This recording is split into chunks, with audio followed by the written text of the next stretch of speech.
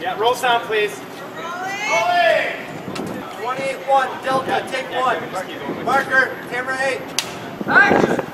Parts of Durham and Elgin streets were closed off on Thursday to accommodate the filming of Dark Rising, Warrior of Worlds, an upcoming TV series.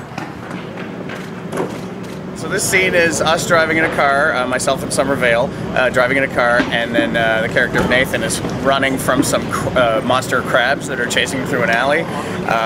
We almost hit him, he stops, he keeps running, she wants to chase him and then realizes there are a million monster crabs coming, so then gets a giant gun out of the trunk, and then I see the crabs and then hide in the car.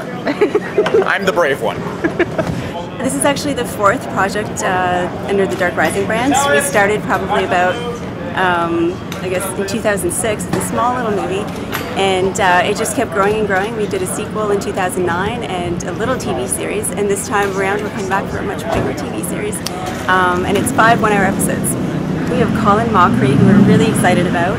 We have Scott Thompson, Brian Krause from Charms, Jeremy London from Party of 5.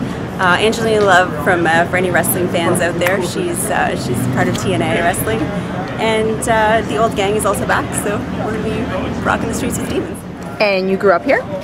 I grew up in Hanmer, yes. My family is all still in Sudbury, and my best friend's still here, so it's been really nice coming back.